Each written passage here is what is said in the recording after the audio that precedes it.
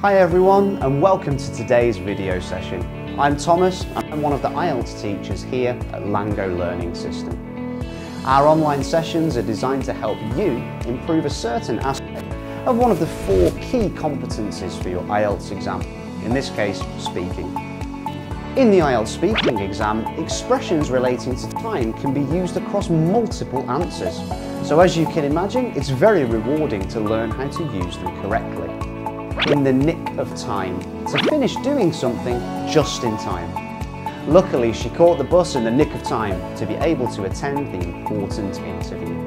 To turn back the hands of time, to get back to the past to do some desirable things. If I had the chance to do something for my family, I would turn back the hands of time to prevent the accident which injured my brother. Time flies. When time passes much more quickly than we think.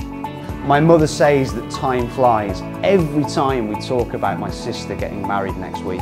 My mum will always think of her as a baby. To save time, doing something in the most time-efficient manner. By doing it this way, you would save time to relax afterwards. Spare time, free time. It doesn't matter how busy he is, he still keeps up the habit of going to the gym in his spare time. As time goes by, this indicates the passage of time.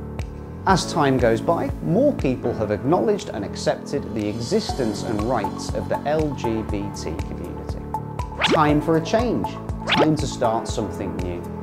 It's time for a change in the way that people treat the environment. Time is money, indicating the value of time as a commodity.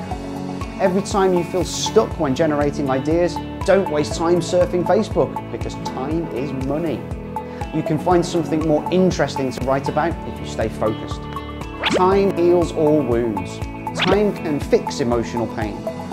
After he broke up with his partner, he thought he would be unhappy forever, but his friends encouraged him by saying that time heals all wounds.